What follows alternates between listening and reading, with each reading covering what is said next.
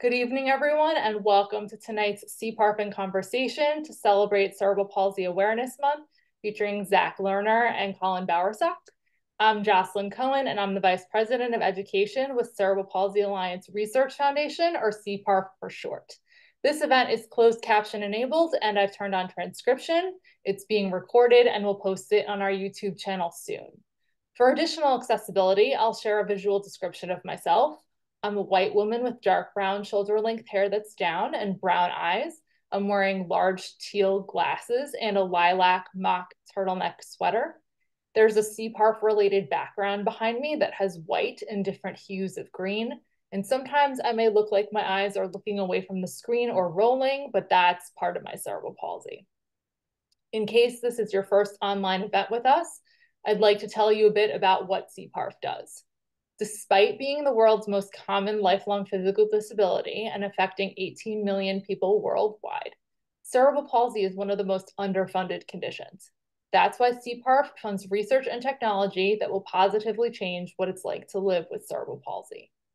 On the scientific side, we're currently funding an array of projects that address cerebral palsy at all ages and stages of life. CPARF-funded research projects focus on chronic pain, technology, regenerative medicine, genomics, adulthood, and early detection and early intervention. The discoveries that researchers make today will make a difference for millions of people for generations to come. On the innovation front, we run Remarkable US, the US-based disability tech startup accelerator that's part of the Global Remarkable Accelerator program. And through seed funding, mentorships, deep dives, and support, we help startups bring affordable, life-changing technology one step closer to the people with disabilities who need it, because the world isn't built for disabled people. But thankfully, there are companies that place disability at the forefront, and Remarkable US is working with them. They're built to fill in gaps, meet crucial needs, and make accessibility accessible. Tonight's guests touch both parts of our mission with their work. Zach Lerner co-founded Biomotum 5 years ago, a company that was in our first ever Remarkable US cohort in 2022, and that helps reshape what it's like for ambulatory people with cerebral palsy to move. He's an associate professor at Northern Arizona University, and he earned his PhD from Colorado State University. Collin Bowersock is a postdoctoral researcher at Northern Arizona University's College of Engineering, Informatics, and Applied Sciences. He is the current CPARF Fellowship recipient, with his project focused on at-home use of robotic exoskeletons, and he works closely with Zach. I'm so excited to kick off this conversation. So first, Zach first, and then Collin, can you tell us a bit more about yourselves and your professional backgrounds? Yeah, I'd love to. Hi, everyone. Really excited to be here. Thank you very much for the opportunity to talk with you about our work and our mission.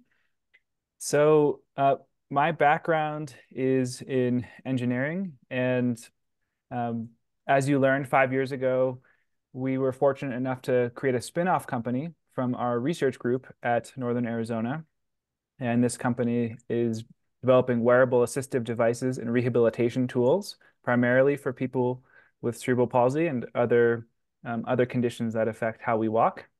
And, I'm really passionate about two things. So the first is robots, and the second is human mobility. I am really passionate about our ability to move. And for me personally, I like getting outside in nature and, being able to recreate in that sense. And so my work is really dedicated to joining these two loves. So applying robots to help people move. And I think there's no better cause than individuals with cerebral palsy. And 7 years ago, when I started as an assistant professor, I think, it was really obvious to me that I wanted to work with children with movement disorders.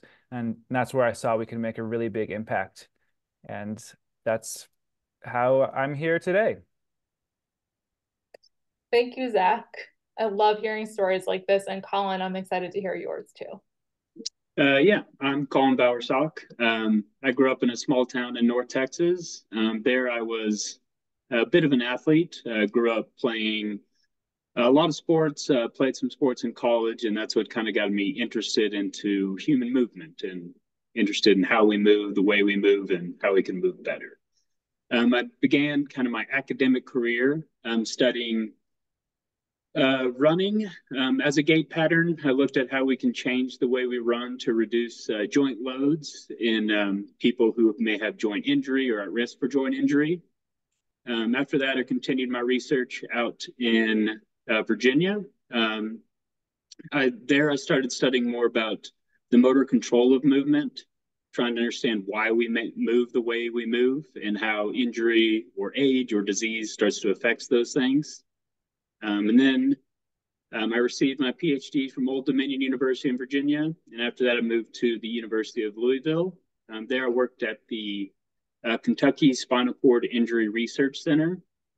There I really got to investigate motor control in these populations and how we're able to move based on the inputs that our bodies received and how we can rehabilitate after some disabilitating injuries. At that university was the first time I was really introduced to using robotic technology to enhance rehabilitation, and specifically in that population. So with that, I got my interest in robotics, thought how it could be really useful in rehabilitation. So I saw this opportunity at Northern Arizona University, who both uses robotics, and then got back into kind of my love and looking at gait rehabilitation. So that's how I ended up here. Thank you for sharing that. It's always interesting to me to hear how someone's interests and passions shape their paths, and then the things that they accomplish can shape the paths of the people that they're helping. So, Collin, how did you and Zach first connect, and specifically what drew you to robotic exoskeletons and mobility technology? Yeah, I think I briefly touched on this. I was introduced to robotics in the U of L position. We used kind of a postural robotic stand trainer is what it was called.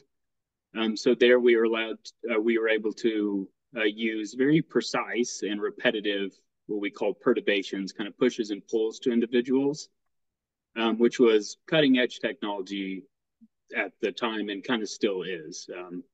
So that's how I got introduced to robotics, but I was looking to make a move to get back into gait research and maybe something a little more widespread. The technology used there was cutting edge, but as far as to maybe a larger population, it was a little bit smaller. So while I was living in Kentucky, I visited a traveling physical therapist in Tucson, Arizona. When my wife and I were down there, we really fell in love with Arizona, and we said if we ever get the opportunity, we should try to move here. And then not too long after that, I came across a position in Zach's lab, and I couldn't believe my luck looking at the position. One was in Arizona, two used robotic technologies, and not only robotic technologies, but they were building and rebuilding and testing them within house. So it wasn't just they had a robot and they were using it, but they were continuing to implement and make new ones. So they were integrating all these, technologies into specifically gait rehabilitation, which was really cool. So I interviewed with Zach. I was lucky enough to get the job offer, so I accepted the job, and then I got married, and then I moved, and then here I am. That's a really happy story. You mentioned, and you described this a little bit, perturbations, which is like pushing people in different directions. Can you explain a little bit why that's helpful for someone's motor control or for increasing their balance or anything like that? Sure. So what we were testing there, these individuals had motor complete spinal cord injury.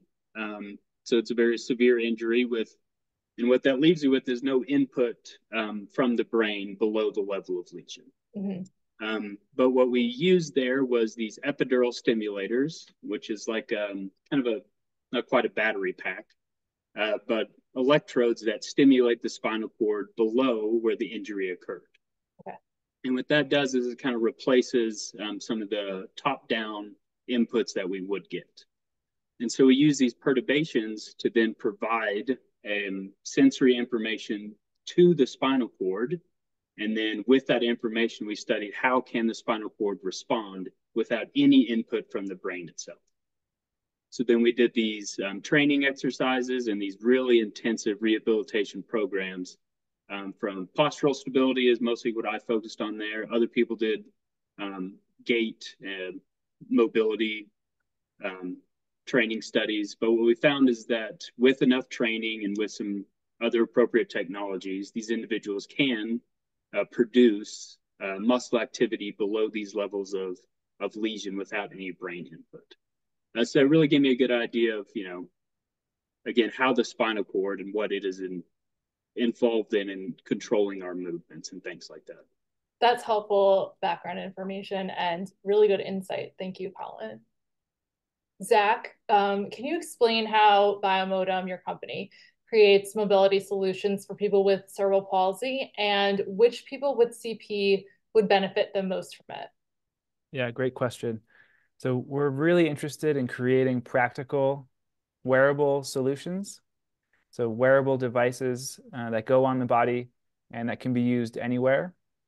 And we think that there are two broad applications for wearable technology, like wearable exoskeletons. So one application is in making walking easier. So if we can use motors and a small battery pack to provide assistance as we walk, we think it could be useful for walking around the community, maybe navigating stairs or other challenging terrain, walking with friends and family, and things like that. But we also understand that many individuals also want to improve their own function. So we're focused on creating wearable rehabilitation interventions to improve muscle strength and coordination.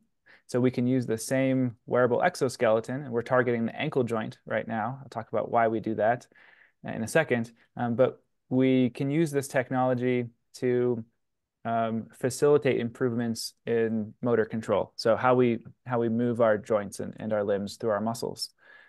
Does that answer your question? It does. It answers the part of it. And then which people with CP would benefit the most? Yeah, I knew there was a part two that I was forgetting. That's okay. So our technology is really geared for individuals with cerebral palsy that have some walking ability. Okay. It's lighter weight technology. It's meant for individuals GMFCS levels 1, 2, and 3. So we see probably the best outcomes for individuals levels 2 and 3. So those are individuals that have some ability to walk but can really benefit from the technology. Mm-hmm. We are working on solutions for those that have a little bit more impairment that require upper body support and stability. And so we're passionate about creating solutions that will work for everyone with cerebral palsy.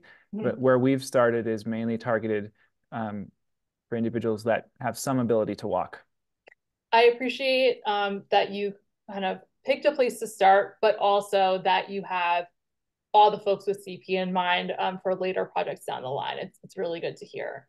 Can you delve a little bit, Zach, into the science behind the Biomotum Spark and what it really helps people with CP achieve? Yeah, I'd love to. So the Biomotum Spark is a wearable ankle exoskeleton.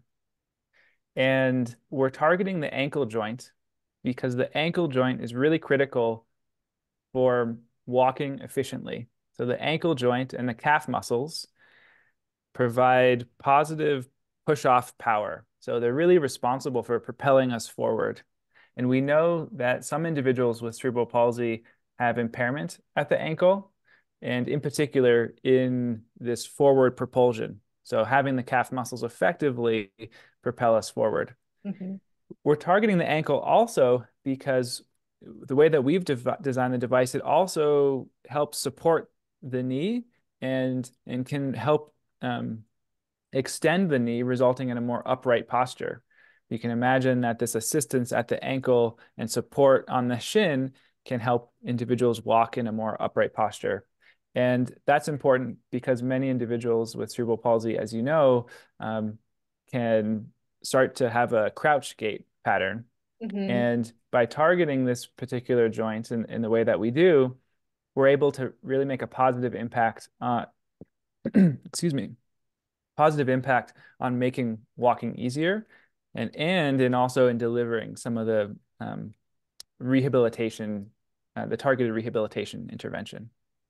That's really great news. I have a few questions to follow up. One is, in thinking about it, it's reminding me a little bit of the AFOs that I had as a kid, and those are designed also to sort of keep your legs in alignment. Does the Spark help with internal rotation at the knee, or not so much because it's more focused on the ankle? Yeah, not so much. It can help align the limb. Okay. And because of the way that it secures the ankle, it can prevent the ankle from kind of dropping in and collapsing. Mm-hmm. So it can be helpful there. Okay.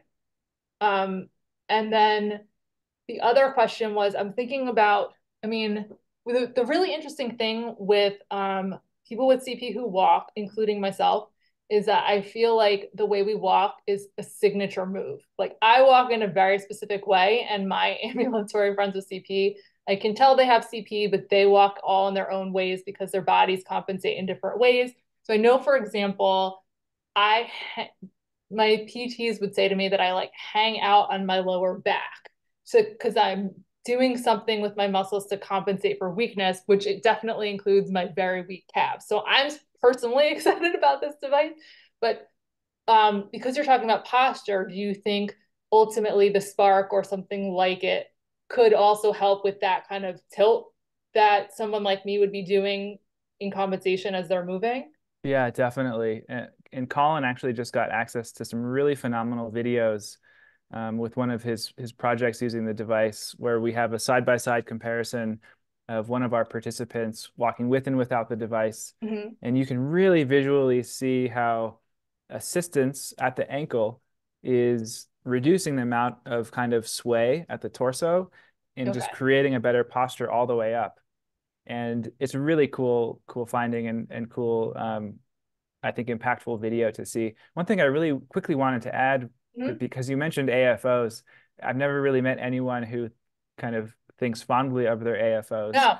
I think one of the main reasons is because they're static. They don't, the joint doesn't move very much, or like, the plastic doesn't yield, and so Yeah. it can be uncomfortable to have your limb in the same position all day and while you're walking. So our device is highly dynamic.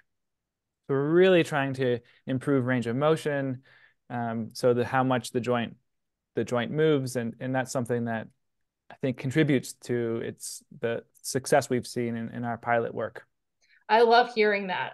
Yes, I absolutely hated my AFOs as a child for a multitude of reasons, and I won't go down that rabbit hole, but you make a very good point there. And what you're saying about posture, it helping with someone's posture, and I'd love to see those videos whenever we're allowed, is it makes me think about people like me aging with CP and how we have these weird back issues because everything in your body is connected, which is an obvious thing that gets overlooked. And so if you're swaying all the time, you're probably doing something to your back that you don't know you're doing until you're older. And then it's like, look what you did to your back. And so the sooner someone can get a device like this, the more they'll be able to lessen the undue stressors on their back potentially. That's what I'm hearing from what you're saying. Is that accurate?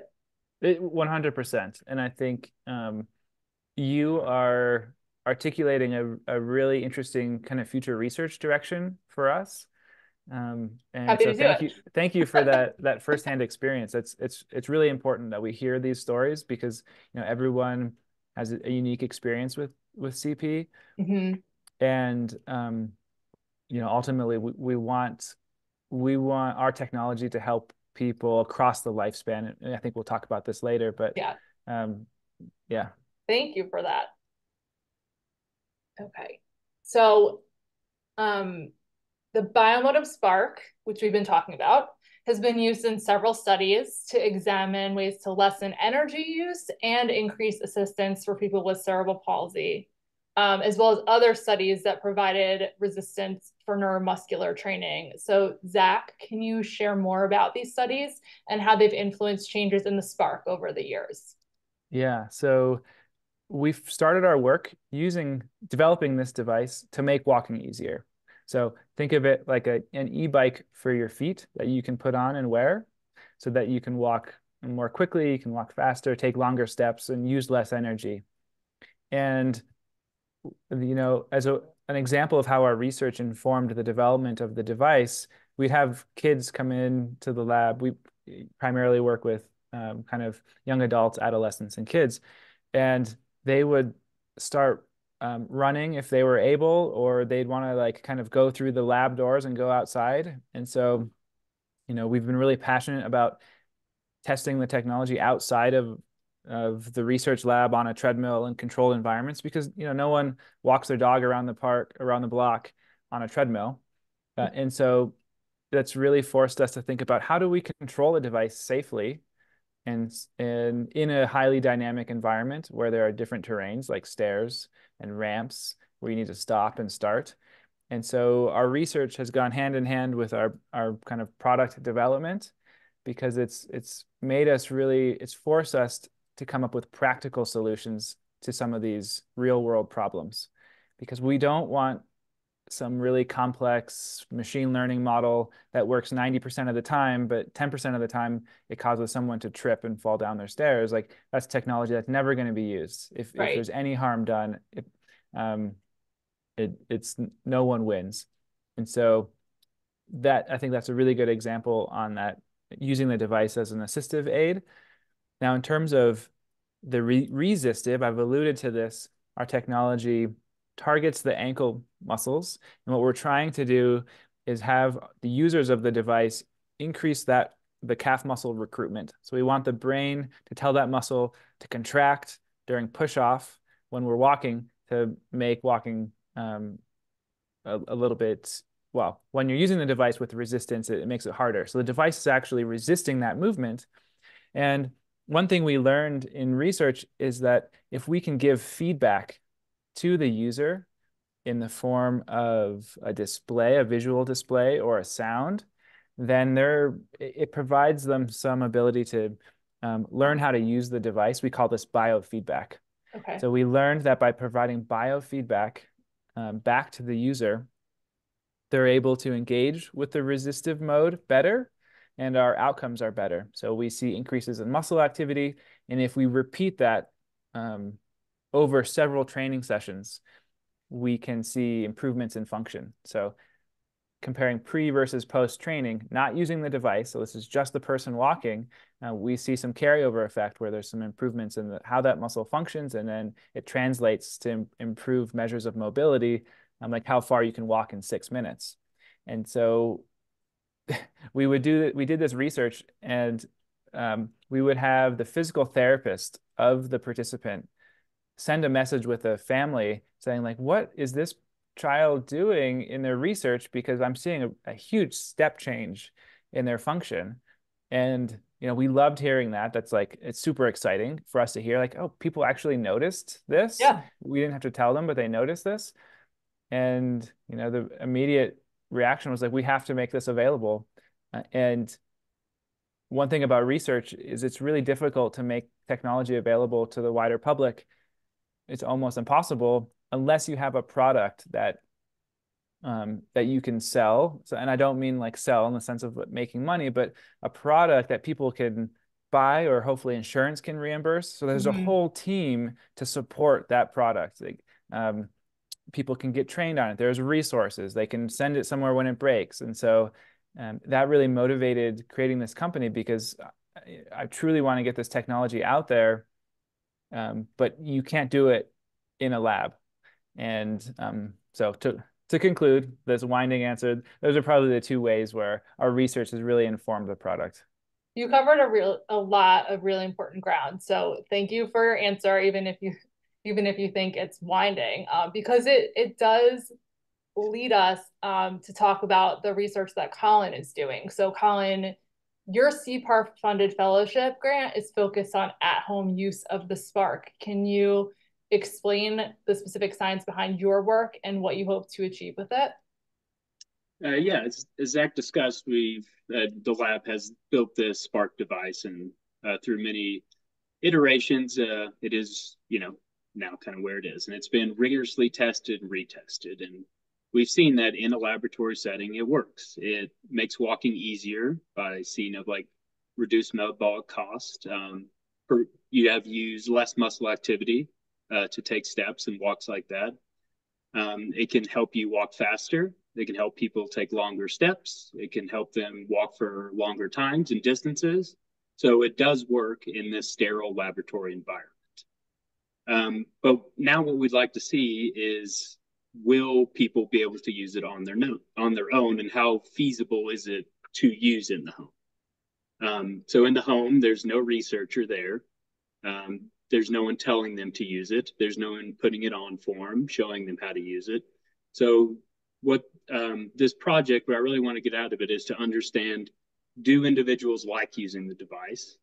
Will they use the device on their own? Do they find it comfortable to use? And do they find it helpful in their everyday life?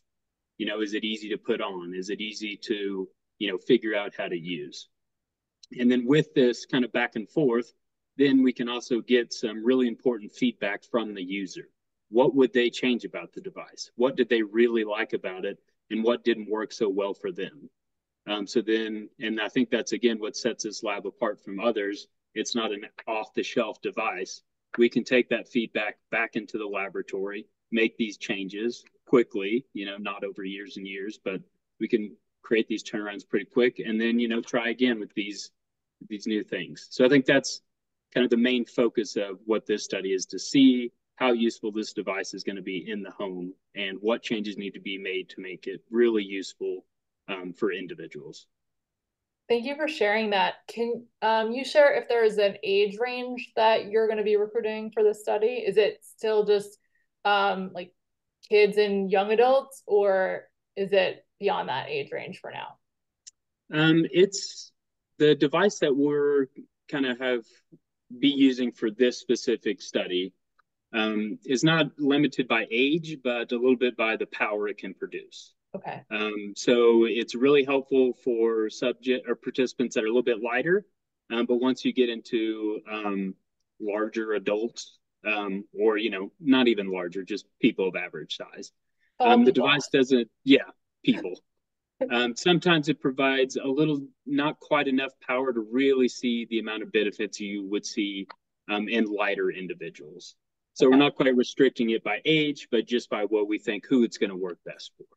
And so obviously when someone's younger, they're going to be shorter and have less weight on them, like just by virtue of their age. I'll be curious to see down the line how you adapt it to fit for adults and like how you deal with the changes you have to make when someone is above whatever the weight is right now, like how you allow for that in future iterations. When you say that you can also make the changes relatively quickly, is it something where, if someone's participating in the study and they're like, this isn't working for me, and then you can make a change in a week or two? Or is it they do their time of participation and then you get their feedback, and so, for future iterations outside of this trial, that those changes can be made? It would be the latter, kind of what you explained, that they would go through the training intervention, and then we would get the feedback on see what they liked, didn't like, and then we could make those changes. Okay. And we, as research goes, you want to keep it as consistent as possible throughout the study. That way you can have consistent results. So we'll be providing kind of the same device set up in the same way to each of our participants to get kind of a wide range of feedback, instead of providing a device, changing it, giving it to someone else. They want to change back the other way. And so then it gets a little construed. That makes, yeah. And these devices are a bit customizable too. We can provide participant-specific assistant levels. So if some people might want more assistance, some people might want less assistance. Some individuals have, a more affected side that they may want more assistance on that side, less on the other. So it's not so rigorous that it's going to act the same way. There's also different sizes for different heights of people, different, how big are your feet, how long are your shank, how tall are you, things like that. So they're a bit customizable to the point that, but they will behave in kind of the same manner across this work. That's great information. Someone in our Q&A is asking how they can sign up to participate in the study. I think we have on our website, I think we have like contact information. I think that's right, Zach. Yeah. Okay. About how to get involved in some of this research. And, you know, we have this research project, but it's not just this one. We have 6 to 7, you know, projects going on at any time. And we're always looking for participants. So that would be very helpful for us. Because someone needs to be based in your area to participate. I've done some traveling and, you know, some drivable distances. Okay. It depends on kind of the project. If it's a single day project, multi-day study, sometimes you know, they're a little bit longer term. So it kind of depends on how far away and what kind of research we're doing. Okay. And I know who asked this question, so I'm also happy to connect with them offline and point them in the right direction, sort of what you were sharing. Collin, 2 other questions related to your work as well. What do you want other researchers to know about this work, and what should care providers know about how your findings will potentially change CP treatment protocols for people of all ages? And Zach alluded to this as well when he was talking about how physical therapists couldn't believe, you know, the changes in people that were using the Spark. So curious for your thoughts on that. And if you need me to repeat anything, I'm happy to. Thank you. Yeah, as far as what other researchers like to know about this specific project, as I mentioned, we've seen in the lab that this device, you know, we'll say has the potential to, you know, help individuals. And I mean, we've shown it does help. But again, in order to really realize these benefits and whether they're going to carry over, you know, into someone's life, we really need to test this in individuals' homes and implement it into their life and into their lifestyle. So that's kind of that's what's kind of separating this project out with many of our other ones, is we kind of have a good idea this device works in a sterile environment. Now we want to see how people are going to use it and if they're going to use it. So yeah, and then talking about how it can potentially change some CP treatment protocols, I think you mentioned. Yes. So in this work, I think, you know, we'll find that individuals, you know, may use it and like using it. So it has the potential, as Zach mentioned, to be used as a walking aid, kind of like an everyday assistive device where it can help them walk further, help them keep up with friends, keep up with siblings, go for hikes and things like that. So they can put it on and then do an activity, saving some energy and not having to work so hard, or being able to go further. Yeah. But it also can be used in the rehabilitation as a rehabilitation device. One, just being able to walk more or having maybe an incentive to walk more. And then 2, in that resistive mode, where it's almost like targeted resistive training, or like going to the gym to do some weightlifting. Here you don't are statically and just lifting weights, but it's more task specific.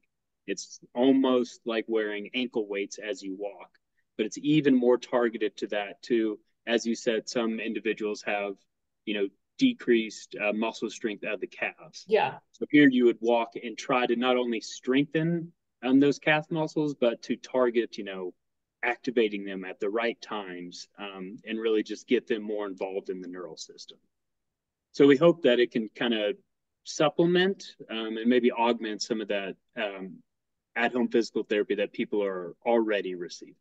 Yeah, it's exciting to me because for people with cerebral palsy, there are muscles that are always firing, and there are muscles that we cannot get our brain to turn on for the life of us. There are also muscles that, according to my physical therapist, I am somehow activating, but it doesn't even feel like it. And so it feels like this could potentially be a great supplement for that, where no matter how hard I try in my brain, I don't feel like I'm doing something to that muscle, but this device could help with something like that, which is really important. And then it, you know, has the positive ripple effect that you were talking about. So a lot of people with CP resist physical therapy, including at-home rehab, for a variety of reasons. Collin, how will your findings through this study help close or even eliminate that gap? I'm not sure we can eliminate the gap, but I think we've seen in preliminary testing, people really like using the device. They put it on, and as soon as they put it on, they're like, can you take a picture of me with this device? Can you take a video of me walking in it? And I mean, it feels awesome. You put it on, and then it helps you walk. It makes walking easier. It makes you walk faster. It's less energy. You kind of walk. Some people experience like more upright walking and straightforward. And you're wearing a robot, which is, it's like the days of the future. It's the Yeah. future. So you like strap in this robot. You get to control it. You get to walk with it. So I don't know if we'll, eliminate the gap, but I do think it has the potential to at least increase some at-home engagement. And then for the study that I kind of mentioned that we're going to be doing, taking these devices to the home, I also am able to receive information from the device. So I know when they're using it, how long they've used it, and what manner they've used it. And so it won't be a direct part of this research study, but later on, there could be some at-home communication or some incentives. A physical therapist could then realize, hey, you haven't used your device in 2 days, and send a little message and like, think about going for a walk today using the device. So again, I think people like using it. It's pretty fun. I don't think it's going to eliminate some of that really targeted physical therapy that's necessary, these task specific and trying to strengthen or activate really certain things. But I do think it closes the cap of like just being a little more active, and with the different kind of the dynamic ability of it being a walking aid and a rehabilitation tool, I think we can get a little more, or hopefully increase kind of the at-home therapy. Yeah, you can choose your own adventure based on what your energy level is at the time, which is very variable for people with CP. Yeah. Even within the same person, it varies quite a bit. What do each of you want your fellow researchers and innovators and scientists in the CP space to know about your respective and collaborative work? And I'll start with Zach on that one. Good question. One thing that comes to mind is I think I'd like to share maybe some of the challenges that we have and that we've kind of overcome, with a hope that it can facilitate improved research projects for other researchers. Well, I think it's really critical. So something that we've learned, as we go to design a study, it's really critical that we kind of test out the new intervention or the new design. If we're kind of innovating on the technology, it's really critical that we involve the target recipient early in that process, because we have this tendency of thinking, oh, we know the answer, and we might not even be asking the right question. And it's kind of becomes painfully obvious when you invite kind of your future research participants in. You can kind of gauge their responses, and you can infer if you are on the right track or not. So sometimes I just want to share that we've gotten a little bit ahead of ourselves and have done some things that maybe weren't so relevant, where now we've learned to, invite individuals with cerebral palsy into the lab early on in that process, so we can really make sure that we're trying to solve something that they care about. I appreciate your honesty with that. It's really true. Collin, do you have anything to add there? Yeah, I would just want people to know that we are, every day pushing to create this device. And the point is not to show off. It's not to look how cool and fancy our device is. It's not to, have the most published papers or like, tell people how great we are. It's truly to make a device that, will be useful to individuals who need it. And we hope that, that the device can be expanded into, can help a lot of people. I mean, we want people to be using this device to get out and enjoy the things that they want to do, to go for hikes, to go see things in nature that maybe they're missing out on because of their current walking disability. And also, I mean, we're aware of like how expensive everything can be. And especially, not only today, but especially when you get into the, medical rehabilitation. Yeah. The devices are expensive. The medical attention that individuals needs are very expensive. and then the adaptive equipment people need are expensive. So we're trying to create a device that could be useful to many people and get into the home, and not just, again, create some real fancy, cool, device that will never see the light of day. That's only kind of a concept. But we really are striving to create a usable, wearable device that can be used by those who need it. Something that is affordable, which is not a word often associated with assistive tech. So I know that we appreciate that here at CPARF, and that everyone in the CP community will also appreciate that.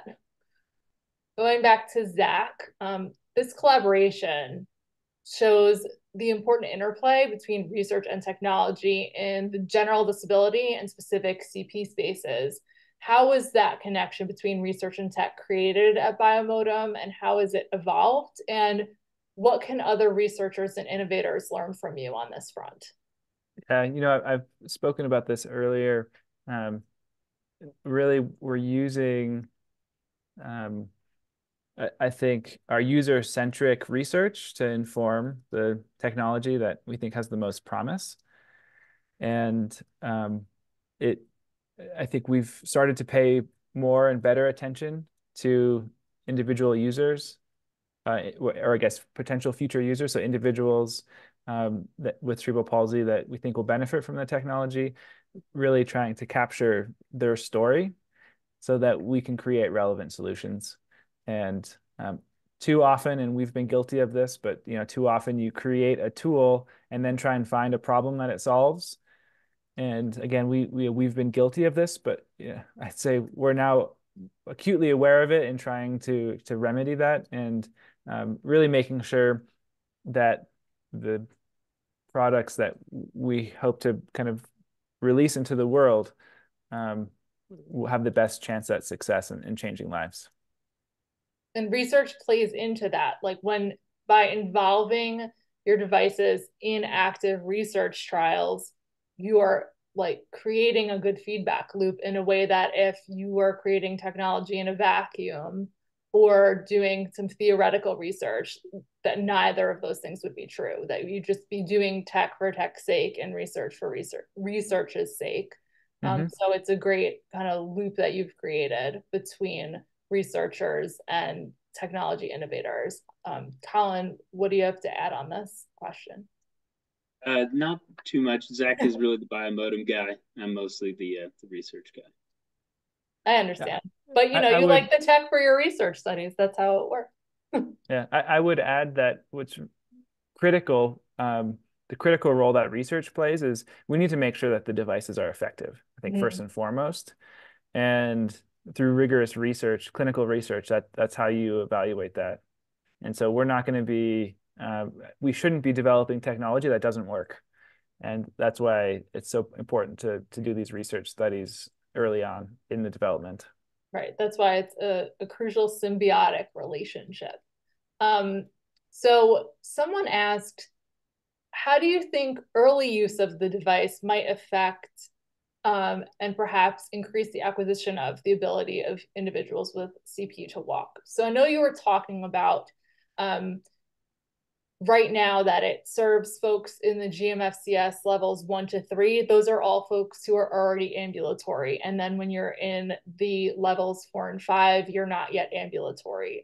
So is there anything you can add sort of to what you said earlier about how this could affect someone's ability to walk, especially if it's applied earlier in their life? Yeah, I think we've heard that early intervention is really important. And the way that I think about that is if you intervene early, you can really change the trajectory of someone's entire life in terms of their walking ability. And that's why we're passionate about working with younger individuals. And again, we're not excluding older individuals, but if you think about the number of disability years that we can affect, the earlier you intervene, the greater that is. Yeah. We've worked with individuals as young as 5. I have 5-year-old twin boys. Oh my goodness. And they're a handful. It's a lot of fun to work with on the younger side of things, the younger kids, and you learn a lot. I do think it's important that this technology gets tested and applied to individuals as they're learning how to walk. So this could be for younger individuals or older individuals who have received appropriate treatment and are ready to take their first steps, maybe as teenagers or in their 20s or 30s. So this type of wearable technology, we think, can be really helpful in that transition. Yeah, I appreciate that answer. I would also add that from the aged side of things, that our abilities to stand still or to walk for longer periods of time change earlier in our lives. So like where it could affect an adult in their 50s or 60s, it's hitting ambulatory folks with CP in sometimes their 20s, late 30s, 40s. So on the flip side of what you were saying, it's almost like you're looking to achieve two different things. One is sort of to help create the neural pathways and the muscle memory in the younger folks. And for people in my age range and a little bit behind me and past me, it's to help potentially restore some function that we previously had that has diminished or just straight up gone away. So I just want to bring that to light too, because I think both sides of that are really important. We have some practical questions in the Q&A as well. Someone asked about the weight of the device, how long it takes to attach, and the charge time for the battery pack. Yeah, I can tackle those. Oh, you want to give that to Collin? I'll give it to Collin. Yeah, I can speak. I've done a little bit in this work. I've seen how long it takes people to put on the device and things like that. We found it takes anywhere between 3 and 5 minutes, and that's putting on the device and also connecting it to like a phone or a tablet to control it. Okay. And we found that to be pretty comparable to how long it takes people to put on their AFOs if they use them. So it's not too long to attach it, and with time they've all gotten a bit faster. As far as the battery can last, depending on how much assistance you're using. It can last up to an hour, and that's with a pretty small battery, smaller than a cell phone. Okay. We have bigger batteries if would needed. And I think there's another question about the weight of the device. Zach, do you have that? Yeah, it's about 4 pounds. And we really focused on making it light where it counts. So it's really light at the ankle joint. Okay. And then there's a little fanny pack that has the motors and the battery. And so we really focused on making it so that you don't really notice it when you're wearing it, the kind of the added aspect to that. Right. The only thing you would notice is if you had it on resistance mode. Like its weight is not itself causing the resistance for you. You have to turn that mode on for the weight. That's right. And the other thing you really notice is when you turn off the assistance.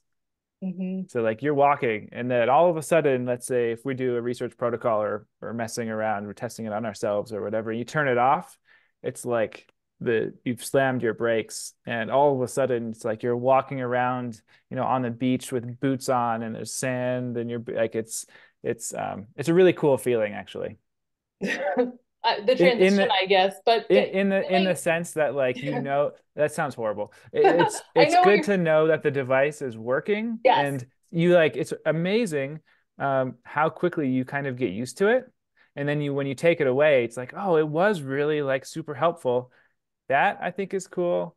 Apologies for how that came out. No, that's okay. I knew what you were saying. But that also points to hopefully that you could have longer battery life. Because if I'm using myself as an example, I'm out walking in the city with my friends, I'm going to be out for longer than an hour. And to then just have to trudge back when I walk there light on air would be really sad. Yeah. So is there any development happening with like extended battery life? Or will that sort of follow after Collin's study about the at-home use? Because you have to see how people are acclimating and liking it in the at-home setting. Yeah, I can tackle that. So we're developing a way to design the device that is more efficient in terms of battery consumption. Okay. So we can incorporate springs, specifically lightweight carbon fiber springs, to offload what the motor has to produce. And this essentially doubles the time and or distance that you can achieve on a single battery charge. We've also really made it easy to change batteries.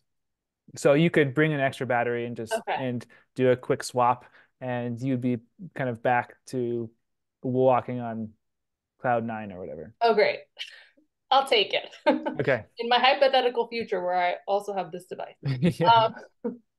So we have a bunch more questions. I don't know that we'll be able to get to every one of them. But I'll kind of chunk two together from the same person who asked the ideal weight and height for using this device, and maybe Collin can answer that. And also, I think this was addressed before, but if it's possible to use on both legs or just one. And I'll add a corollary to that, which is then, are there two battery packs if you have it on both of your legs? Or is there like a joint one and it's a different device when you're using it on both? I'll start with Collin, and then if Zach needs to chime in, go for it. Yeah, the ideal, we don't have like an ideal weight. I am about 5'8" on a good day and about 160 pounds. And I'm kind of at that threshold of it helps me. I can feel the assistance, but I'm back kind of topping out of any kind of return. So any bit over that, it gets a little heavy. I think later on we'll talk about another device that may get over that. And then the question about both legs, the device, so it's like Zach said, you have almost a fanny pack, and then it's right on your back, just right above kind of your butt, is the motors and the battery. And then from that, it's two kind of steel cable wires that are housed, so they're not dangerous, and they go right on down to the ankle, and that's where they provide push off assistance. So it's on both limbs, and it's always on both limbs. Now, if for some reason you wanted to kind of turn it off one side and just keep one side on, you could, but it's definitely for both legs, and it's all controlled. Yeah, one battery pack, kind of one computer, CPU and all that. Right. Okay. Yeah. Because someone, if they had hemiplegia where CP is only affecting one of their legs, they would just turn off if they wanted to, but I guess it makes it easier for everybody, whether or not you have CP, to walk. So maybe they wouldn't turn it off on the other side. Right. I've had just some, feedback with some participants. They do like maybe higher on one side. In the beginning, it kind of takes some getting used to, but yeah, no one's really like, I don't want any, because it makes it easier to walk, and that's kind of the point. I mean, that makes sense. Also, go ahead. But you can change between the limbs how much assistance you're getting on one side versus the other. That makes sense also, because even I have diplegia. So as an example, one of my legs is, I'll call it, more affected by CP. So it's tighter, it turns in a little bit more. It's the cause of 99% of my trips and falls. That one I would put more assistance on if I were using this device, and I would still assist my left leg, which still definitely has CP and definitely causes me some issues, but is my standout. And so I would give it a little bit less assistance. And just to add to that, I saw a question about, it kind of referred to a foot drop or toe drop, I think is what they referred it to. Yeah. So we didn't want to get too technical, but the device not only helps you push down, so it helps you push off, but once your foot's in the air, it also picks the toe up. So it does kind of solve that issue of some, like the AFOs, they're real rigid, but they keep you from having that toe drop from trips. So this device still allows full range of motion, but then once the foot's in the air, it helps you pick up that foot, so you do have that nice heel-toe contact as you progress through your gait. Yeah, I mean, I saw my friend in the questions. I think that's the question that you saw. Our physical therapists in our youth, heel toe all the time. Like, that is what you have to do. And the amount of brain space you have to use to walk in a heel toe gait when that's not your actual gait, it's a tremendous amount of mental energy. So even though you're saying how it's saving energy, I know you mean physical, but it's definitely also saving that mental energy of having to think as much to pick your foot up so as not to drop your foot and fall on your face or on your hands or however you're going to fall. So, knowing that you have a device that is supporting you takes a mental load off of your mind. It also means you can have I'm extrapolating, but I just know how much thought it takes to walk. Like you can have more conversations, more fluid conversations with the people that you're walking with and things like that. So it's really exciting development. I see one other question about, I mean, I see a bunch of questions, but would someone with crouch gait be able to use the Spark? And also someone else asked, is it usable with any type of shoe? And then I think my last question from this, which is sort of a good conclusion question, is can it be purchased and is it on the market? Basically, how do I get this, or how can I get this in the future? It's a lot of questions I can repeat if you need. So type of shoe, any type of shoe, can someone with crouch gait use it? And can we get this now? I'll tackle some of those. It's really helpful for people with crouch gait because it can help not only at the ankle, but at the knee as well, and helps create a more upright posture. In fact, some of our kind of biggest responders, positive responders to the technology, are individuals with crouch gait.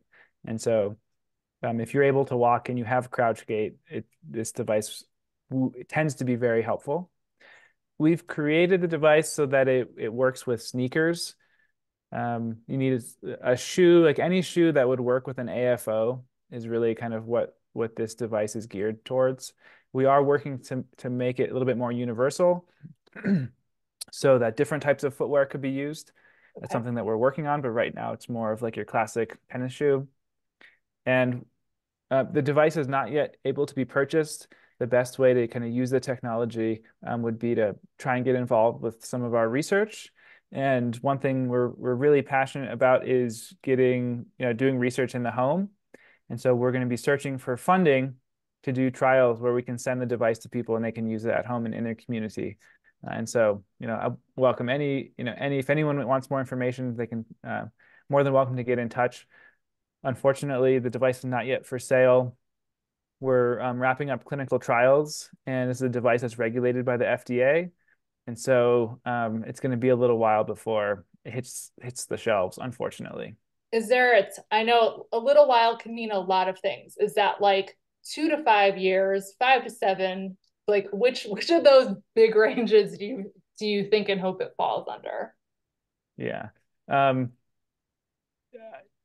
2 to 5 years is like, I would be shocked if the technology isn't available in 2 to 5 years, and immensely disappointed. When we started the company in 2019, we thought we'd be able to deliver devices by now. Right, because you're 5 years in. Yeah. Yeah, and it's a longer road than we anticipated, but we are making good progress. And I understand that there are many people that can benefit. And so just rest assured that we're working as quickly as possible. And that's why we need great organizations like CPARF around so that the technology can get there. I really appreciate that, Zach. And I know we're like kind of at time, but I wanted to see if there was anything, Collin, that you wanted to add before we close out, or Zach, that we haven't already covered that you'd want either researchers or people with CP or caregivers of people with CP to know. Yeah, we discussed, we kind of brought up individuals, some adults with CP, and kind of where they fit into all this. And I would like to, know that we do see them. We've had some adult participants come in as like, when I was a child, there's all these studies available to me, there's all this help. And then as I got older and older and progressed, I felt like I got forgot about it a little bit.